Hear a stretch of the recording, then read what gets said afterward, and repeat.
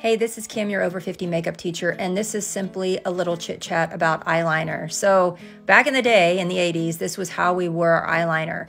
Sometimes, we still want to do that. Let's just talk about a couple tricks that you can do if you're going to wear your eyeliner this way. And you want to make sure that you connect the top and the bottom. I'm going to kind of smudge it out. I didn't put any eyeshadow on because this is only an eyeliner video. I'm going to soften it. And then I'm actually going to use that gel eyeliner and pull it up kind of like a little baby wing. Isn't that cute?